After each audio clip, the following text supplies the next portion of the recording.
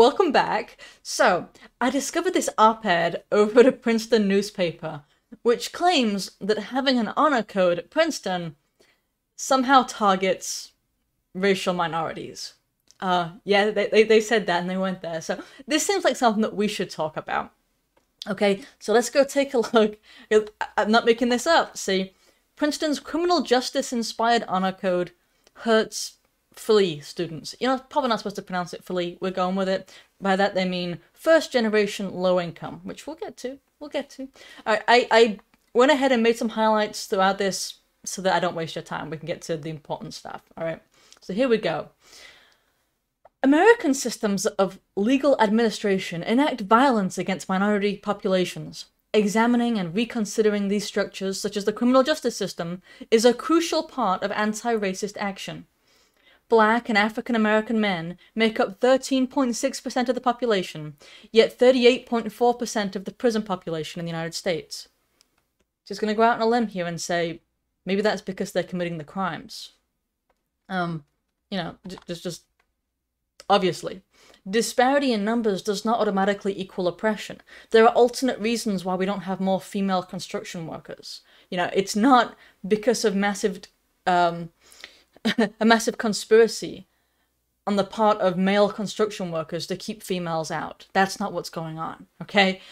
Similarly, the number of people in prison more or less correlates to the number of people who are committing crimes.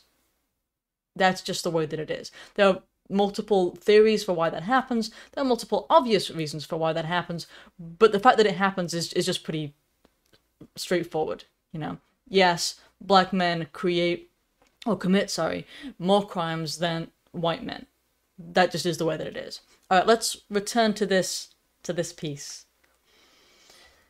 As it goes on, discrimination on the basis of race and wealth are not only written into American laws and constitutions, but also permeate small-scale systems that model the criminal justice system. Now that's just false. Discrimination on the basis of race and wealth are written into American laws? No. No, there aren't any modern American laws that say if you're black or if you're poor, then X and Y has to happen to you and you have to get it worse than somebody who's white and rich. It's not written into anything, and you would think that somebody at Princeton would kind of know that. Anyway, continuing, Princeton's honor code tasked with holding students accountable and honest in academic settings mirrors the criminal justice system in its rules and effects. Well, yes, to the degree that it mirrors an idealistic system of criminal justice, because a system that holds students accountable and honest would be what we desire. Right? That's what we desire from the criminal justice system. It may not always be that way. Sometimes it's not. I grant that. I grant that there are injustices within our system. Certainly within individual cases, things go wrong. But the ideal criminal justice system would hold people accountable and honest. That's a feature. But not according to this person who thinks that that is the problem. And this is the part that's kind of a little bit mind-boggling. It's like, well, I'm not sure where else you'd want to be, but alright. Continuing down. The university should lead by example by dismantling the honor code system, which acts as a barrier to social mobility and a more equitable society. Now, so, we should eliminate the honor code system, which does things like, you know, prohibit cheating, prohibit acts of violence on campus, that kind of stuff. Pretty obvious. We should eliminate it because it's similar to the criminal justice system when the criminal justice system also prohibits those things. When the criminal justice system also acts to discourage or punish different types of dishonesty. When the criminal justice system acts to discourage and punish certain acts of violence and aggression. Now, so this person who is at Princeton thinks we should presumably abolish the criminal justice system because she is advocating for the abolition of an honor code at all at a university because it harms people who are violating the honor code. It's kind of difficult to even get into her head fully and realize just how kind of messed up this logic is. But we're going to continue. Let's go down here. When caught up in the honor code system, flea students may not have institutional knowledge on how to navigate such a process in the same way their white and wealthier counterparts might. Now let's just hold up. I'm not the one sitting here assuming that a black person at Princeton is unable to read. But that is what she is assuming.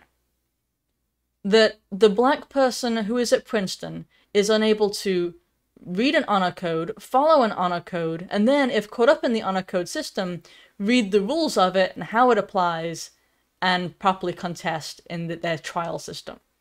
That's actually her argument, which seems a little bit prejudiced, I'm just gonna say. I mean, that's kind of outlandishly offensive. Like, if I was a black guy at Princeton reading this, I'd be seriously offended. You know, like some of those pieces that I've read before about how women ought to get preferential treatment because you know, we're just kind of not that capable of speaking for ourselves. You often see that by feminists, by the way, which is really oddly ironic thing. But you also see it with these people. So we're going to keep on going. The process of reporting and investigating an honor code breach parallels the criminal justice system by mimicking processes of questioning, evidence gathering, witness depositions, and then eventual move to trial or hearing. Okay. Notice that there's no description of why any of those things is wrong.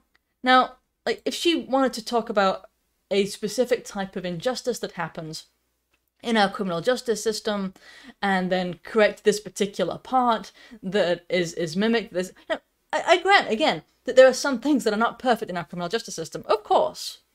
However, her critique is the whole thing is bad, and that evidence gathering is bad. That, witness depositions are bad. That the process of questioning is bad. That having a trial is bad. And yeah, these are things that our society kind of is, in some sense, hinged upon, to the degree that we like having a justice system, and we aim to have it be fair, and we aim to have an investigatory process, and then we aim to evaluate those with a jury.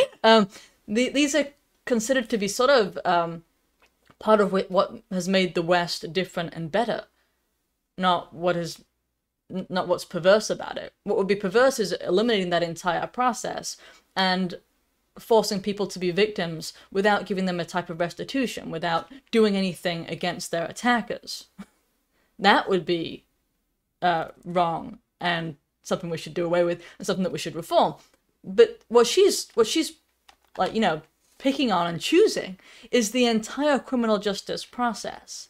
And I find that, you know, kind of horrifying in a sense. But I do think this is in general the way that we're going, and by we I just kind of mean in the sense of our system of academia, which rules the culture to the degree that we have a culture today, because academia is the one that's teaching these students their non-principles or their anti-principles, and coming out with stuff like, well, we don't need a justice system at all, and that there's a problem with investigations, and there's a problem with trials, and without pointing out what the problem is. And so we end up having these conversations later on outside of colleges where it's like, well, maybe we should just get rid of the whole bail system because we don't like it, without proposing anything else in its place. Like, okay, you know, if you don't like the bail system because it seems to give a preference to people with more money, okay, well, what's your solution? Well, just let everybody go. And then we end up with people just going repeatedly in and out of jails, committing crimes, creating more victims. And there's never said to be an immorality in that. Because that's the thing, right? They're creating new victims via their attempt at creating something that they think is just. Like, if they think it's unjust to have a cash bail system, then okay. And so they eliminate that entirely. And then here we sit with the obvious injustice of the creation of new victims of the violence of these people that are being repeatedly released. And I bring all this up because I think there's a real problem with a failure on the part of I can say myself and my colleagues, that people on the right, you might say, to make the moral arguments, to sort of point out just how absurd and how immoral the actions of people like her are. When those policies are instituted, just how real victims are created. Real people have to live at the consequence of this kind of perverse thought process, which it is. If you enjoyed that video, please don't forget to like it. Also, I have other videos that you might enjoy. I have links in the description down below as to how you can support this work. So thank you so much.